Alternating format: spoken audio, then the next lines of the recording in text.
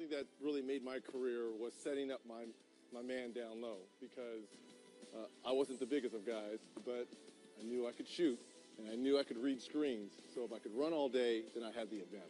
And you could run all day. All day. The only guy that might have outrun you maybe was Mully, who Yes. just never stopped, by the way, but he had to.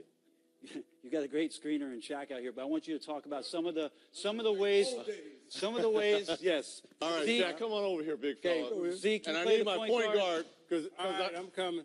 Isaiah taught me a little bit of this too when he was our coach in Indiana. Look, we know there's 3 ways that a defender is going to guard you in the motion. They're either going to force you one way, so either that side or that side. They're going to play behind you, or they're going to play on top of you.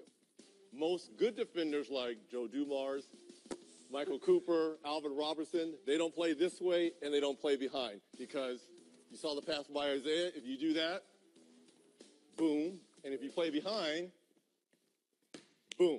Mm-hmm. So most good defenders, like a Joe Dumars, is going to force you one way.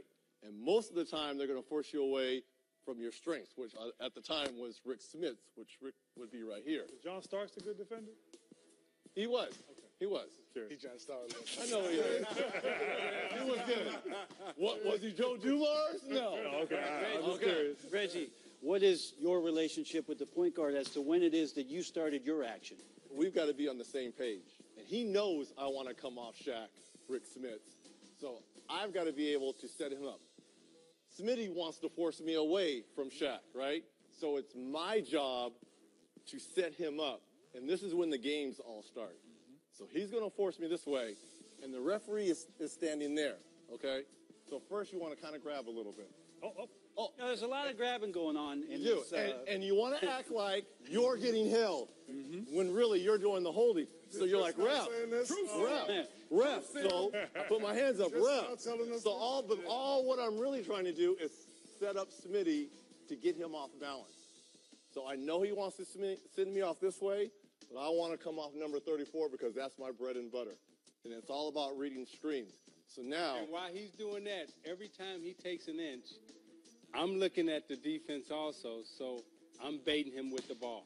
So here, and this is when the game starts. So he's going to force me off one way, so now I'm going to turn to him, and I kind of want to get into him a little bit. I want to move him. So now I'm moving him up. Now he's got me. Now I'm moving him up, Now, right? wait. So this is when I'm going to fake one way, and he thinks I'm going off the way he wants, and I start my sprinting now. You're having to read the defender here as well. Correct. It's on the big guy on the screen, so thank you for that. So here's my picture. Boom. I got him. Oh, so I'm assuming he's going to trail me because he's right on my heels. So now my next picture is looking at Grant. How is Grant going to do? Is he going to show out, or is he going to stay on big Shaq because Shaq's the bread and butter? It's a soft show by Grant. Well, now I got him because I only need a half a second to get off because he's trailing. Most shooters, and you guys know this in 3D, you want the trail because either I'm going to come here and get the 45-degree 15-footer, or I can curl up to the elbow here, and I've got plenty of options. I can keep going in for a layup. If this guy helps, Isaiah gets the shot, or I stop and throw it down to the soon-to-be Hall of Famer. These are all the options. Well, let's just say I take the picture and I see Smitty going over the top. Well, this is where I got to read and use Shaq. Now, back when we played, we could kind of manipulate the bigs by kind of pushing them a little bit. Yeah. And now he takes out 2 guys, and I fade to the corner. This is the easiest 3 on the court. If a player is going to go over top, most players will fade to the three-point line. If he trails me, normally, unless he falls down and Shaq gets him good, which he got me a lot of times when I was trying to guard Kobe coming off this play, illegal screens, then I'm going to come off right here to about a 45-degree angle. So the footwork for you, though, Reggie, at the three-point line, how does that differ? Because at this, Mark Jackson's coming over. He knows you're on the fade. He's also seeing Smitty cheat. Sure. You're going out there. How is it that your footwork's setting up your balance there? Most shooters, they never look down at the three-point line because they know where they're at on the whole court, right? Yep. And it's all about footwork. And that's one thing I prided myself in from UCLA because they taught fundamentals every single day, all about the wooden rules, to the NBA.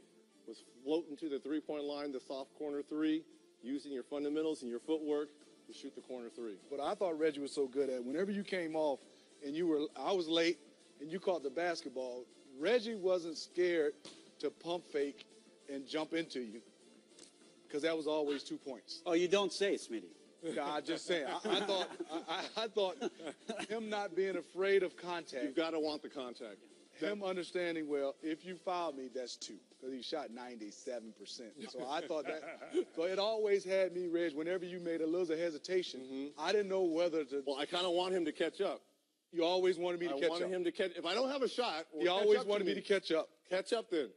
So I can play a 2-on-1. Because if you're not there, I can kick to a 3. He can drive, kick to the 3 in the corner right there. It's a chain reaction.